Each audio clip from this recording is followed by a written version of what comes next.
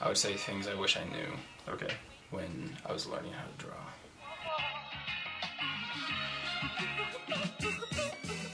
Hey guys, how's it going? So in today's video what I want to do is have my brother here, Jason. He's also an artist. He's really good at drawing characters in a really awesome animated style, but he's also really good at drawing in a realistic style as well. And he has an entire course on Udemy all about how to draw using paper and pencil, as well as his own YouTube channel that covers a lot of other artistic topics, and I'll put the link to that in the description.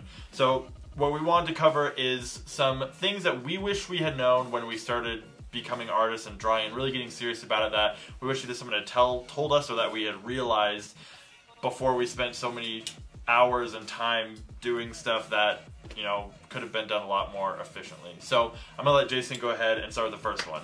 Alright, so number one we think is copying. I wish I knew how important it is to copy other artists. A lot of people tell you that's super bad. I mean, like, I'm sure you've been told a lot throughout the years, like, from teachers and stuff, that copying other artists is really bad and it's plagiarism and all these things. And, like, yeah, you don't want to take, steal. Yeah, like, you don't want to steal their art and, like, say, like, this is my art, I created this. But it's totally okay to copy. So, like, if there's an animation artist that you really like, or a digital painter or whatever, like, it's totally okay to try to copy their paintings and emulate it. And if they teach exactly how they do their style, how they paint in that style, or their thought process in drawing, you should try to copy that. That's one of the best ways to learn how to draw or paint or whatever it is you're trying to do, is to emulate other artists. I think that in my experience, I've seen the pushback against this mostly actually come from students and artists themselves feeling like they want to do their own art, and like they're kind of like this ego thing, sort of, where they don't want to, they want to feel like they're an independent, doing their own thing sort of thing, which is fine. That's great that you want to make your own art, but you're going to have to relearn all the things that people before you have already learned that you could just take from them, instead of trying to muscle your way through and do it on your own, because it's going to take you years to get to that point when there's people who have gone before you who have already developed and done a lot of great things. So, which, can I just throw one more thing in about that? And that's like another thing is like every great artist or entrepreneur or whatever it is, like, they're all standing on the shoulders of giants. Like, you know, like, you don't need to reinvent the wheel. Like, you can just learn from someone else and then add on top of that. By the way, you keep saying like a lot. I'm sorry. Just get over it, man. Number two! Alright, so the second one is that tools don't matter. When I started, I had this idea in my head that, man, if only I could, it started with Prismacolor pencils, if only I had Prismacolor pencils, I could make really good art. And then it was, if only I had a tablet, I could make really cool digital art. And then I got a Bamboo tablet, and it was, if only I had a tablet where I could draw on the screen, I could make really good art. And I realized that you can make really good art with whatever tools you have. Tools can make it easier, they can make things more efficient, but if you're relying on your tools to make you a good artist, you're going to be let down. That without learning the fundamentals and the basics and really honing your skills, it doesn't matter if you're painting on the world's best, most expensive tablet ever, your art is still going to suck. And the kind of like the grandfather of digital art, Craig Mullins, who is kind of the first person to really start digital painting using Photoshop, even to this day, he uses a mouse to paint his paintings. Really? Yeah, and you should look at them. I'll put some pictures up while we're talking on the screen so you can see what I'm talking about. His art looks like classical artists, beautiful. They look like oil paintings, and he still to this day uses a mouse, which goes to show that you don't need all this fancy stuff to make good art. And then I think a lot of times beginner artists use it as a crutch, where they look at their work, they're unsatisfied with it, and they think, oh, well, the reason it's not good is just because I'm not using a tablet like this other great artist was. If I could have that tool, or if I could use these sorts of pencils or markers, if I could have Copic markers, then my art would look like them.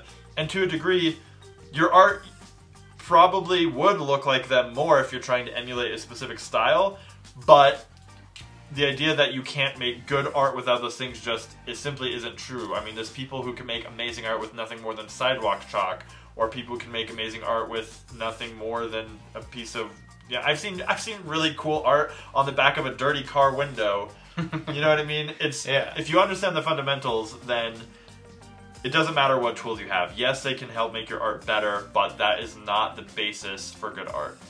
Yeah, tools won't make your art better. What are we talking about again? Number 3! So number 3 is focus on the fundamentals first. And what this means is you're going to want, before you just jump into some like really crazy advanced stuff, you want to start learning the fundamentals, things like form and shape and contrast and even things like perspective. Because I think a lot of people, they just jump straight into trying to do something big and amazing, and it really frustrates them because like they don't understand the process that the artist did to like get to that point, you know, like the layers of like perspective and contrast and understanding about shape and all those types of things. And so it's really important that you at least like study the fundamentals first, even if you're still trying to do some really advanced stuff, but at the same time you should definitely be doing fundamentals and learning about it. It in a way it kind of ties into the first one where we're talking about copying stuff. When you copy stuff, you want to make sure that you're copying with the perspective of, I'm trying to understand how they did this, not just simply replicate the image. Because I know that when I was in high school, there was a lot of other kids who were really, really good at copying a picture exactly. Like almost like a camera. Like a camera took a picture and then they would just and they could replicate it exactly, but because they didn't understand any of the fundamentals, why they were doing what they did, how the artist got to that conclusion in their art, if you had them draw their own thing out of their own head, it looked horrible. It looked like a kid had drawn it because they didn't really understand what it was they were doing. It was like someone who learned to play a song on the piano perfectly, but they couldn't actually play piano or read music at all. Yeah. You know, they just had memorized the song, but other than that, they couldn't do anything else. Which, if you want to just learn like some music on the piano, like that's fine. Right. But, like if you actually want to be a pianist, like you need to know the fundamentals and have an understanding of what you're playing. Exactly. So like that, I say that would tie into that one, is that it's, even though you're copying, it's important to understand why you're doing what you're doing in order to actually make good art, so you don't just have to copy other people's stuff. You can draw out of your head once you get to that level. Number 4. Okay. Number 4. Number 4 is learn by doing things that you like and that interest you. And what this means is, I think it means that when you're practicing the fundamentals or even just copying other artists, like you want to find things that you like and that you're interested in. I see, like I just know from my experience that a lot of the times I've tried to do things that I really hate, like drawing certain things that I hate, or like anything like that. And it's kind of miserable, you know, like you feel like you're forcing yourself to do it.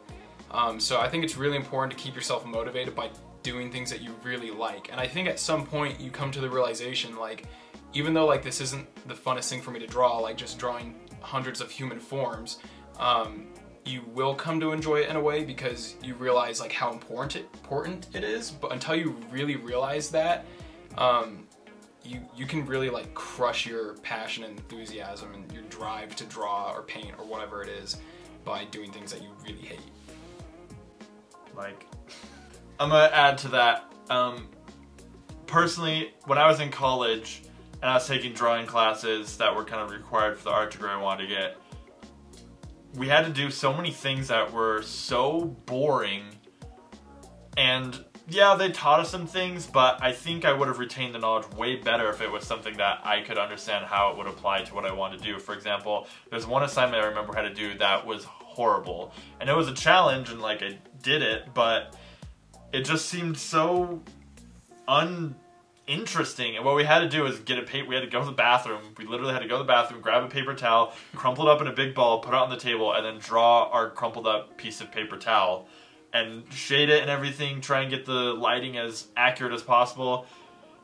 And it was just like the boringest thing ever. Like, who wants to draw a crumpled up piece of paper towel? It's so unmotivating. After you're done with it, it's not even something that you can be really that proud of or excited about. You feel like, I did it. I made it look like a crumpled up paper towel, but this isn't really anything that I'd want to do anything with. And I don't think all of your practices and studies have to be masterful works of art, but I agree that the more you draw things that you find interesting while you're learning the fundamentals, the more motivation you'll have to do them. To give you some examples, because I think sometimes that can seem kind of like vague, if you're trying to study lighting, the best thing you can do is study from life, is paint things in real life or draw things. But draw something that you think is cool. If you have a cool figurine from a movie or TV show you like, set that up in some lighting and try drawing it. Try drawing, if you're really into cars and you're trying to learn perspective, then draw things that are going to help you pertain to cars instead of just drawing a bunch of cubes. Those sort of things are going to give you the fuel to keep learning the fundamentals when it can start to feel like a grind. And I wish I had known that, because when I was in high school and I was really getting into art, I had a really amazing art teacher we had the same art teacher, who was really supportive, and she would always try and push me to do these fundamental things, and I'd always kind of shrug them off like, I don't need that stuff. That stuff's kind of boring. And now that I'm older, I wish I had listened, because it would have helped me get so much faster, so much further, so much faster if I had started with that instead of having to go back and relearn a lot of those things that I sort of shrugged off because I thought they were boring. Number 5. So the last one that I want to talk about is the idea that college is not the only path. For a lot of you, you might already be past that age, or you might already be in school, but for some of you, you might still be deciding which direction you want to go or what you're going to do in order to pursue the career you want in art. There could be a lot of pressure from outside influences to feel like the only way to success and the only way to get what you want out of life is to go to college. And I'm here to tell you that is simply not true. When I was in high school and I was deciding what I wanted to do with my life, I knew I really wanted to be an artist, but I felt so much pressure that the only way I was going to get there is if I went to an expensive art school, and that no one would hire me unless I had those credentials. And I remember I was at a comic convention and I was walking around and I ended up talking to an artist named Arthur Soydum, who is the artist who does a lot of he did like all the Marvel Zombies comic book covers, he did a lot of the Walking Dead comic book covers, an amazing artist. And I asked him, what school should I go to be good at art? And he kind of laughed at me. He's like, dude, don't go to college. It's the worst choice you can make. You're going to get in a ton of debt. They're not going to teach you what you want to know. In today's age, everything you need to know you can learn online through hard work and dedication. And it kind of surprised me, because I had been up to that point, been so set that I'm going to get really good at art. I'm going to try and get a scholarship. I'm going to go to art school, and I'm going to get a job as a concept artist somewhere. And I had just had that path laid out for me. And despite that advice, I still ended up going to college for a while, only to experience for myself that what I said was right. The people around me weren't people who had been working in the industry, or at least not in over a decade, if at all. And I wasn't really getting closer to where I wanted to be. And it was expensive. It was super expensive. And I just realized I know what it is that I want to learn. I know what it is I want to do for a career. And whenever I go home at night after class, I just look up the stuff that I want to know on YouTube or on the internet anyways. And especially today, there's dozens of online courses that cover all these we both teach online courses on this topic, but even besides us, there's even more, and they're taught by the best people in the world in a lot of cases, where you can access it for a tenth, even less of what you would pay for a college degree. So this isn't to say that you should never ever go to college and that's never the right thing to do. For you, it might be. For me, it wasn't. But I just want people to understand it's not the only way. It's not the only path to success and happiness. Jason, he never went to college at all, and he's doing really well as an artist and what he enjoys and living a great life. What do you think about college? What experiences did you have when you were in high school that people told you about college? I don't know. Well, everybody thought like being an artist for one was just gonna be like sucky. Like I needed to be something else besides an artist. But even with that, like me saying I'm gonna be an artist and I'm not gonna go to college, they're just like, what? But like straight out of high school, I got a job with a animation studio, and then from there like started teaching art. I would probably say like if somebody was going to go to college for art, I truly believe that for most people it'd probably be better for them to just take that money they were going to spend in college or whatever, or like the money they were going to pay off their loan while they're working a job while they're going to college, and just take that money and instead just go try to find one of your top like 10 artists, and just pay them. Just be like, hey, I'll pay you $1,000 a month, like if you give me like a lesson a month or 4 lessons a month, like whatever they're worth. I don't know what they're going to be worth, but I would say that your money would be more well spent doing that than going to college for art. But and honestly, if you decide not to go down the college route, it's probably going to be an uphill battle like it was for us when we made the decision not to go.